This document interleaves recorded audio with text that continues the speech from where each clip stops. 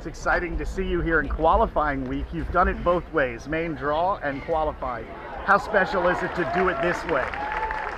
It's really amazing feeling actually. I have never done it in US Open, making through qualification, so it's great. Yeah, special win. You had a great run here in New York qualifying. You happy with the courts and the weather here? Yeah, it suits my game really well. Great. And what do you think of when you come to New York and you find Estonian fans everywhere?